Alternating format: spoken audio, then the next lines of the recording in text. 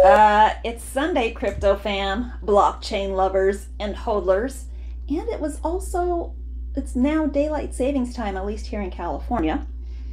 So I hope all is well and your Sunday's going swimmingly well. Excuse me, drinking beer. It's Sunday, okay? And on that note, 3 items on today's docket. Analog, Shib, I haven't talked about Shib, and Coinbase. So let's get into it. All right, Analog. They are the first recipient of my favorite crypto, XYO, and HODLers ecosystem fund. They were awarded the recipient title. I want to say it was mid to late February.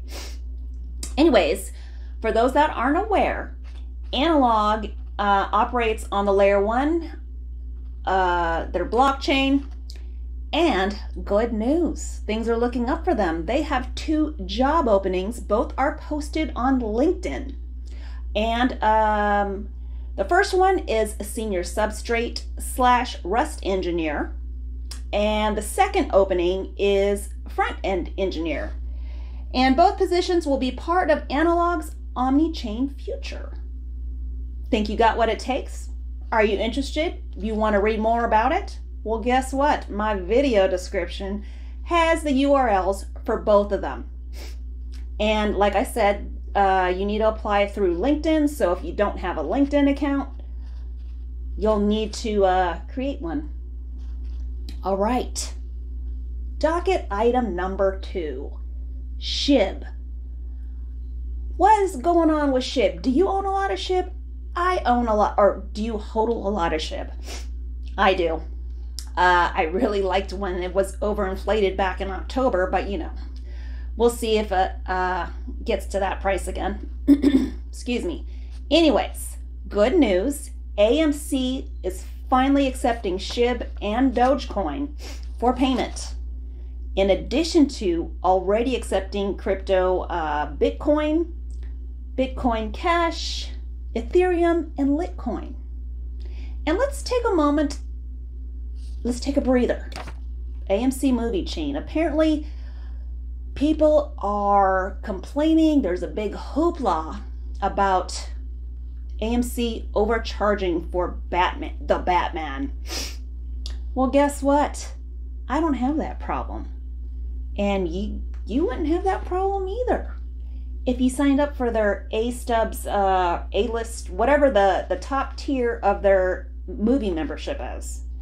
California residents, $24 a month. Oh my God, Baroque Medusa, that's ridiculous. You can go to see 3 movies a week, and if you just see 2 movies a month, it's paid for, and it includes opening day, opening weekend. I saw Batman on opening weekend, and I didn't have to pay, I guess, extra or whatever that they were charging for Batman because it was included in my membership. So you might want to check that out. Okay. Last item on the docket, Coinbase. I've said this in at least 2 of my previous episodes. Their app, I'm not sure about if you log in on your computer, but I've mentioned that Coinbase needs to list how much I've actually invested right next to, or in the same column, or in the column next to how much my holdings are currently worth. Well, guess what? They finally did it. Finally.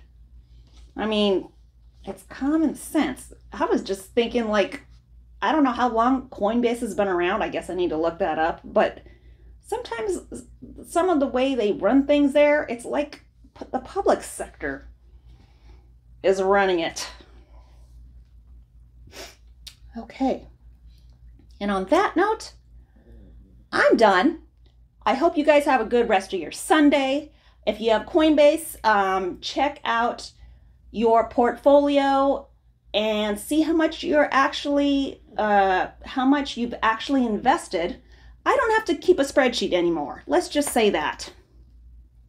All right. From myself and the Bubbles. She's camera shy. Why are you camera shy? All right. Anyways, peace.